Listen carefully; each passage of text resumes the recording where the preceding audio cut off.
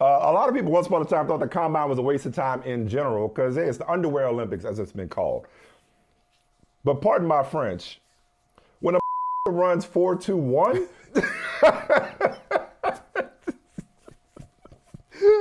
I mean, god damn, 4.21, 4.21.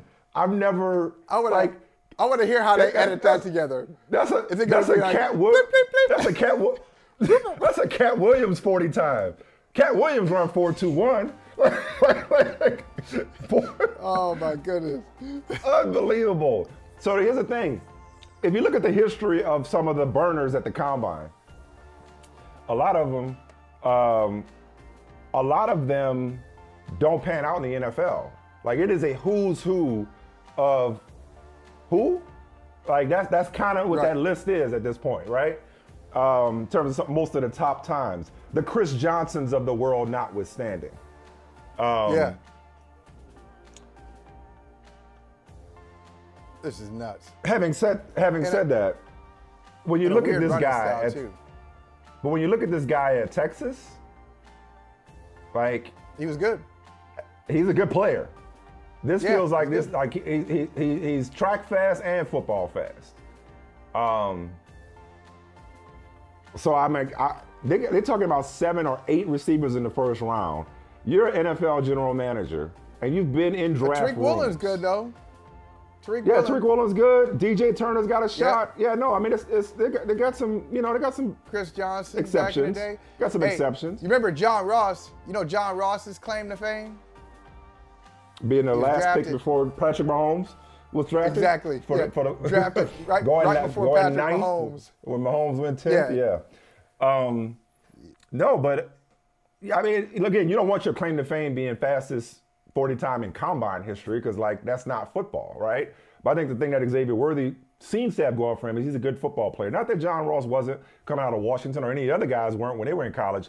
It's not an automatic. It doesn't automatically translate. Like, it's not, okay, because you can run fast in a straight line, you're going to make it in the NFL.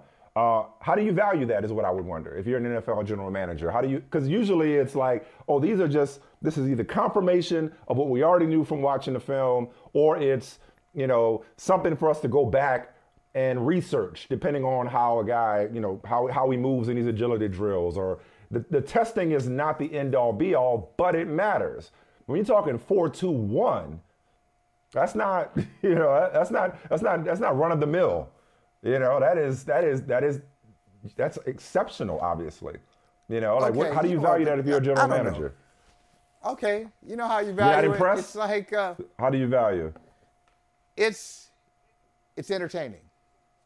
It's entertaining. It really is. It's cotton candy. That's all it is. It really doesn't mean anything. It's almost like we're the mixed sports here. We're talking about the dunk contest. It's just a show that doesn't really mean anything. And sometimes the dunk contest is not even a good show. But okay, you ran a 4.240. I think this is what I'm talking about when we mentioned revising the combine. Isn't the three-cone drill more indicative of what a receiver will do or what a football player will do in the league as opposed to the 40-yard dash? I mean, I think the guy you're talking about is Keon Coleman out of Florida State. Because if I'm not mistaken, poor 40 time, but crushed the drills. Yeah, crushed everything else. It just doesn't happen that often where you're just why 40 yards? Why 40 yards? It's just fun. It's not football. Okay, let's line up and race.